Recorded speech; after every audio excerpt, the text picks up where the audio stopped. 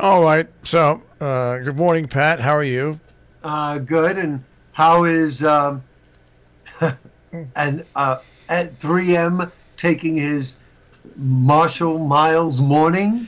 Well, we'll start off with yesterday. We left here and we went to New York, and it was 52 and cloudy and showery here. Just got to New York, and it was about 58. The sun started coming out. When the sun came out, it went up to 62, 63 right away. Coming back, it was sunny when we left New York at about 63. Then got past the George Washington Bridge and got on the Henry Hudson, and it started to cloud over. Still right around 57. But by the time we pulled into Sharon, it was cloudy and 53 degrees. Didn't change. It didn't seem to change at all. But I will tell you, the traffic in and out yesterday was a breeze. There weren't that many idiot drivers. I don't think there was one, and there was absolutely no. Normally, you pull into New York, and you get off at the boat basin, and the traffic's backed up. It just takes a while to get. Not yesterday. Boom, right in. Everything went perfectly. So it turned out to be a good day, even though the weather up here was not that good. And then this morning I walk out, and once again it's 40-some degrees, and it's raining a little bit. Yep. And I mean, you may get a glimpse of the sun today, but for the most part, it's cloudy. We have a chance of either a little drizzle or showers. Nothing significant. Low 60s. Rain and drizzle tonight, low 50s. Showers tomorrow. And again, this is nothing all day. Here and there, low 60s. Friday, a better chance of showers at a thunderstorm, 65 to 70. Your Saturday, clouds will break for some sunshine.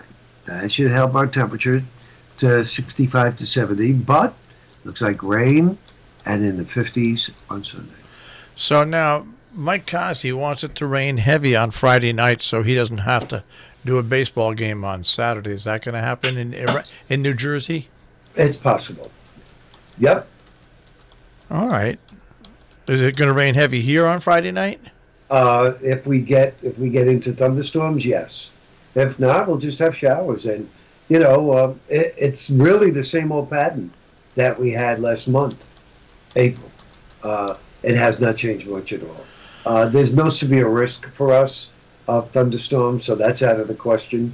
And again, tomorrow, we'll have highs in the low 60s. Go down to Maryland, Delaware, 85 to 90. Wow. That's the difference. Well, yeah. Even yesterday, like you said, the city was like low 60s. In and around the Hudson Valley, it was generally in the 50s. Well, how about this? Newark, when we were coming down, and it was 58 or 59 degrees, and we were already close to the city, Newark had a temperature of 70, Newark Airport. Yeah, well, Philly and Atlantic City, 76 and 78 yesterday. Right. Because that's where the sun was. Right. And that's the most important factor. In the month of May, where the sun is, the temperatures will be a lot warmer.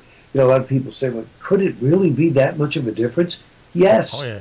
At this time of the year, you can get, we could be 80 to 85, and then you drive down to Long Island, and the temperatures there are 60 to 65. Yeah.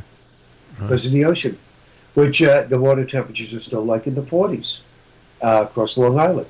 So very, very cool. And aside from that, can I tell you, we had no luck with the converting the file, by the way. My machine is not equipped with OCR, and in order for them to do that, they have to add memory and something else. I don't know what that's going to cost, so forget that. I spoke to a couple of people. Spoke to my accountant, who has a machine with OCR feature in it, and she told me to call her salesman, and I did. He never called me back, so forget that. I called our our friend and buddy, Gary Garrison. You know him from Arsenic and No Lace.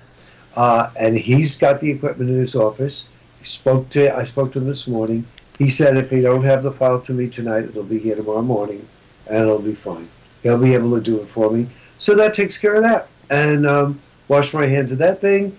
And up and onward to, let's see, what else am I doing? That's probably it. I don't think anything else is popping. Everything else should be relatively quiet. Next week at this time, I'll begin to get more nervous because next Friday, not this Friday, next Friday I go for my oral surgery. Aha. And it's on my mind almost every day. I'm even dreaming of it. It'll be okay, Pat. It'll be okay, Pat. It'll be okay. I know. It's just, it's all this, prep and everything like that. I was talking to my handyman yesterday who came over. He had several teeth done also. And he's the one that really calmed me down on this. And he says, look, I didn't take painkillers, Pat. He said, I took, like Advil. He said, it was fine. I said, yeah. I said, let me ask you another question. What about swelling? He said, well, I don't know what to tell you. He said, I normally don't swell, and I didn't. He says, but there are some people who are prone to that. Some people who are not. He says, so I can't answer that question for you. I want you to just think positive going into this. Okay. Think positive. I'm telling you, I'm a person that hated to go to the dentist, but when things like this had to be done, I just thought positive, and it never turned out as bad as you think it can. Really, I'm telling you, you'll be fine. You'll be fine. I believe you, Marshall. You'll be able to speak. You'll be able to do everything that you want to do, and it'll be the first step to getting everything wrapped up. You'll be fine. Yeah, it is the first step. Yep, you're right. So don't worry about it. Yep, and that's it. And while I was on with Mr. Garrison, I said, "Are you running for re-election this year with the association?" He said, "No, Pat." So he said, "Pat, with my current job," he said, "I'm running all over the place." He said, "I'm at the lake now." He said, "Because I have to be at Macy's in the city today." I said, "Okay." And I said, he goes, "And tomorrow," he's flying to Massachusetts tomorrow to BJ's. He said, "And then I'll fly back to New York on Friday." I said, "Are you kidding?" He goes, "No." He said, "So I don't have the time to put forth with the association. I'm stepping down." I said, "And is the treasurer stepping down?" He says, "Nancy's stepping down." I said, "Okay." He goes, "And as you know, the president is not completing her term. So she's stepping down." I said, "And what if no one steps up to the plate?" He goes, "That's a problem." It certainly is. I said, "Well, this never happened before, but I'm sure somebody will step up." Are you interested, Marshall? I'm not. Oh, okay. I'm not. Because I still think there's a monster in that lake. Hey, so I'm going to go over the days for you here now. The Sharon Classic Road Race is Saturday. That goes on from 9 to noon Saturday, so that should be okay. Should be fine. Should be okay. Now, I was just going through my things here. What's going on here? And let's see. Okay, Ancomdale Presbyterian Church is having that. Oh, there's a Kentucky Derby Social on Saturday, but that's indoors, so it's still going to be nice. I'm just looking for anything that's outdoors here. Well, most of the stuff is indoors this weekend. But you know what? I've got a feeling that I'm overlooking something. Hang on a second here. You said the Kentucky Derby is going to be nice. No, I need. We have all these organizations that have Kentucky Derby parties, and they're inside. But the Kentucky Derby is this weekend. Yes, and in Kentucky there's a 90% chance of showers and thunderstorms there, with a high of 73. So 90% chance. So that means they might get some rain there then. Yeah, that means they will. That means there we go. I like that. I like the conviction of Pat Pagano. Yeah. All right, so they will get rain there, but and Mike Cosby might get enough rain on Friday night where it might flood out his field, because his field does flood easily, he says. Yeah, I think so. Because he's looking to get Saturday off because he doesn't want to coach a baseball game and have to miss the Kentucky Derby. Oh, is that how it plays? Yeah. How it works? Yeah. He's got to coach a baseball game if they play on Saturday, and of course, that's right during the Kentucky Derby. What a dilemma. Problems, dilemma. What a dilemma, yeah. Well, what the heck? You know, he'll adjust.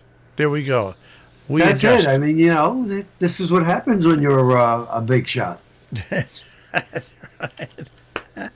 That's what you tell them, Marshall. When you got so much on your plate, this is what happens. Right. But I like it because I'll be sitting out in front of the station in between 9 and noon, broadcasting and playing the music for and stuff like that. And it's going to be beautiful weather for the Sharon Classic. Oh, so you just play music? You're not doing any... oh, no, we're broadcasting live. No. So you'll be doing commentary and stuff like that, right? You know, me commenting on a race, come on. What do I know about a race? Oh, look, there's somebody who looks very tired crossing the finish line. Yeah. Oh, here's another person with a bright red face crossing the finish line. Oh, and by the way, thank you and Jill for that email on great English. All right, there you go. Yes. All right, well, Pat, I guess we'll speak to you tomorrow. Tomorrow it is. And welcome to a new month. Yes, and happy Maypole Day to you. Oh, well, I broke the Maypole, but that's okay. All right, I'll see you later. Bye. Pat Pagano this morning in the Weather Center with a check on our tri-state forecasts here on Robin Hood Radio. Of course, if you miss them and you'd like to hear them again, robinhoodradio.com. Click on demand. Click on Weather with Pat Pagano.